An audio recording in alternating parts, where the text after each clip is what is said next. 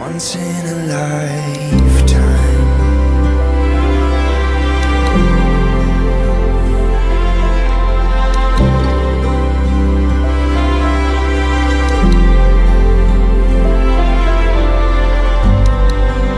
It doesn't make sense, so why should we stay? If you are with me, I don't need any reason to leave what we have, take the next flight. It'll be our adventure, once in a lifetime. Hello everybody, welcome back to my channel. My name is Luis Chavez. I'm a photographer and filmmaker based out of Southern California. And if you read the title of this video, you know that it's about the Ricoh GR3. And the reason I'm making this video is I know a lot of people are interested in this camera, even though it's a 3-year-old camera, because, you know, with a variety of factors, you know, the rise of film, people are looking for that film-like form factor, and I know that we're looking for it in the Fujifilm X100V, which has been out of stock everywhere for a long time, and the used ones that you do find, it's like 2 times the price. So I know people are looking for that small form factor, and I know I've seen a couple of videos on the Ricoh GR3 on TikTok, on Instagram, on Twitter. So I just wanted to make this video for anybody who's interested in what it's like to own this camera. I've had this camera for 3 years, so I feel like I know it pretty well. I've taken some of my favorite photos on it. It has a great sensor, so I just wanted to give an overview of what it's like to own it for 3 years, and you know, the good and the bad, and what you should be looking out for if you're looking to buy this camera. The build quality in this camera is actually pretty nice. It's not made out of metal or anything like that, but the materials that they use, they do feel premium, and it doesn't feel like it's gonna break. The only part that makes me a little nervous is this dial right here. I know after a while some of these dials can get a little bit loose. The other annoying part is this ring. It comes off really easily, and I've never lost it before. It's still my original one, but it doesn't take much force to get it off of here. So if you're clumsy or you lose track of things, that might be a deal breaker for you, or it might be something to consider. But yeah, if you put very little force on it, you can it comes off very easily. So if you're, you know, like to customize it, they do sell these in different colors. So I know some people like to put rings to different colors and stuff like that. I like it stock, but it is an option for you. So one of the best things about the Ricoh GR3 is its size. As you can tell, it's a very small camera, even compared to the Fujifilm X100V. I did a review on it a couple years ago. I don't have it on me, but it's a little bit bigger than this. And if you compare with, you know, the lens sizes, it's a lot bigger. So even when the lens is fully out, it's very compact. And something that you can compare it to is a similar pocket-sized camera. It's like a RX100. This is a Sony RX100 Mark V. As you can tell, they're very similar in size, but the key difference is that this is an APS-C size sensor, and this is a 1-inch sensor. The images you would get out of a Sony RX100 Mark V, they're still great, but it's more comparable to something you would get out of a cell phone. And with the Ricoh is, you know, you can compare it more to X100V or any other Fujifilm camera, or any camera that has APS-C size sensors. So if you're doing anything like street photography, or you like taking candid photos, or even taking this camera on vacation, this is great, because if you're out there shooting, you don't have to worry about people looking at you weird, or you know, disturbing a scene because you're taking pictures with a larger camera. You can take as many pictures as you want, and people won't look at you because they assume either this is just a point and shoot, or that you know, you're just a tourist. So it's really useful if in those kinds of situations. And it's not just small, but it's really silent. So if you're taking photos, people will probably not hear you. As you can tell, you know, I'm going to take a couple shots and you see if you can hear it. I'll put it right next to the microphone here. And that's the shutter. So if you are out and about taking random pictures, people are not going to look at you because they probably can't hear it. And not just that, the lens is actually really good. It's super sharp. It's a 28mm focal length. So if you're familiar with that, if you have some experience with that specific focal length, this is right in your wheelhouse. I know people tend to like to go wider or a lot tighter for a camera, but if you're familiar with what 28mm can do, it's a really versatile lens. So if you still want to take those really cool close-up portraits or candids out on the street, you can still do that. But if you want to take more of a wider and more of a landscape type of shot, you can do that as well. So it takes a little bit of practice, and it's not for everybody, but I've been able to learn a lot with the 28mm. Before this camera, or before the 28mm lens, I used to shoot a lot with 35 or even 50, because I'm primarily a wedding photographer. So I was really used to those focal lengths, but this lens really helped me grow my skills a little bit more and be able to find compositions that are a little bit wider. And, you know, it makes me not rely so much on a zoom lens.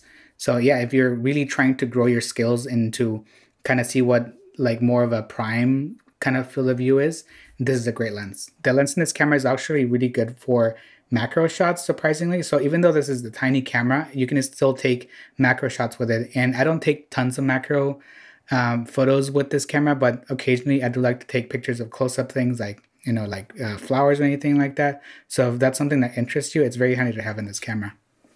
This camera also has a great menu system. It's very simple. There's not that many pages. So if you're looking to change anything, you're most likely going to find it very easily.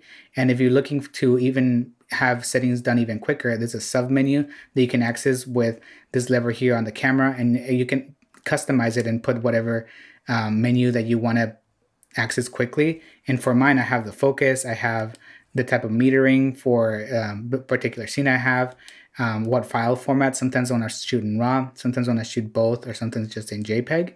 And I also like to switch out, you know, my brightness in my viewfinder depending on whether I'm inside or outside. So it's very useful, and you get used to it very quickly. And although the menu on the Ricoh GR3 is very simple, it's actually pretty robust because you can even do things like edit raw images here right on the camera. So you can apply different picture profiles, you can raise or lower the exposure, even play with the contrast. So even if you want to do things right out of the camera and export it into a JPEG, you're able to do it right on camera and then transfer it to your phone or your computer and play around with those files even more. So especially if you're shooting RAW and JPEG, you can play with those JPEGs, but also have the raw footage, the raw file to, you know, further color correct it or, you know, do your editing on post.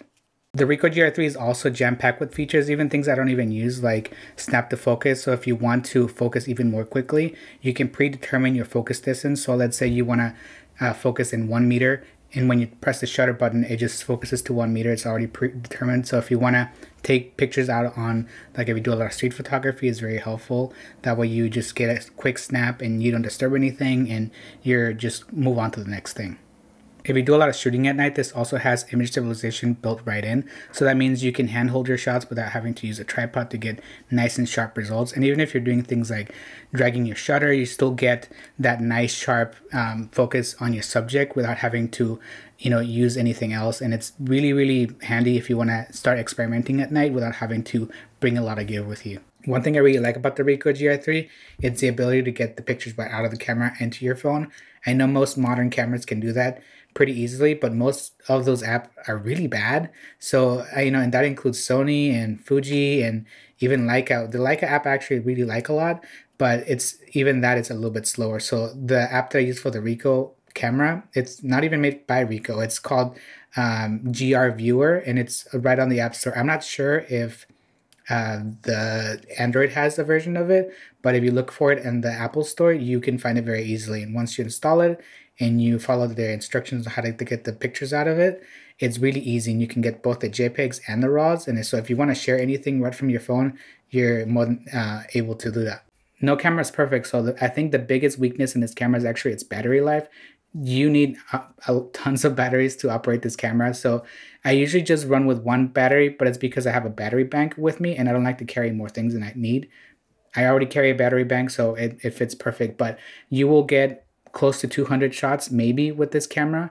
And even if you keep the camera just on, it will drain your battery some more. So what I usually like to do is turn off like Bluetooth or Wi-Fi, anything like that. I just turn those things off. I don't usually use them all the time. So if I can conserve battery, I like to do it as much as possible. But if you're someone that shoots a lot, you're going to need a couple of batteries with you at all times. Another thing to note, this camera is not weather sealed and it's not dust resistant. And I've seen enough reports that I feel like I need to talk about the dust in the sensor. People have reported that after a while they do see some dust spots on the sensor, especially if you are shooting in higher f-stops like f16 or something like that. So if you're somebody that's weary of that kind of thing, I will be careful with this camera.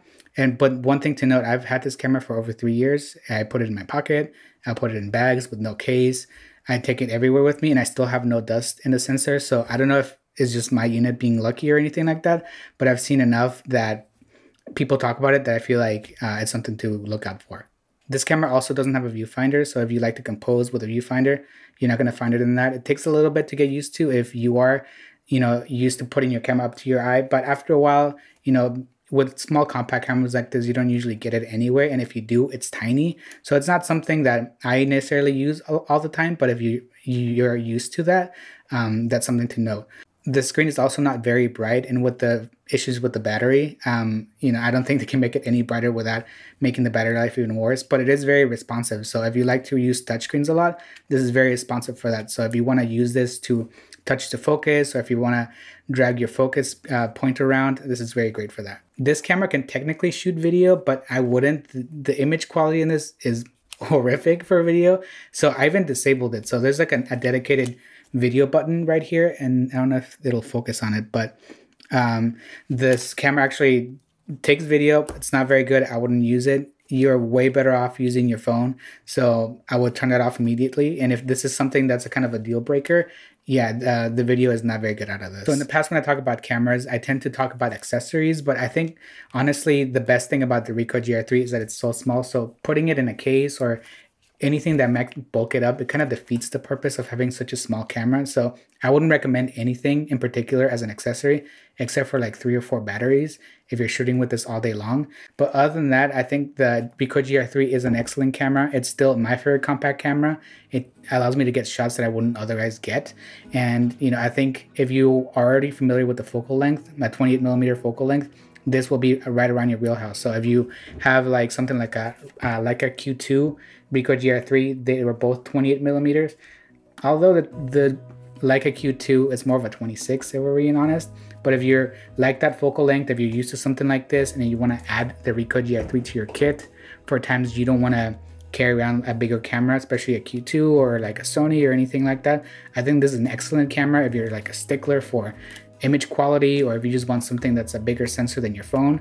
This is an excellent camera, and I would recommend it to anybody who is interested in this camera, at least to try it out. If you can buy it, I would go for it, but if you can rent it, that's an even better idea. So thank you so much for watching this week's video. I haven't made a video in like a year, so this is my first video back, so I'm a little bit rusty. But if you have any questions or comments about this camera or any other camera, please leave them in the comment section below. And yeah, I would love to talk to you guys down in the comments. And yeah, I'll see you next time. Bye.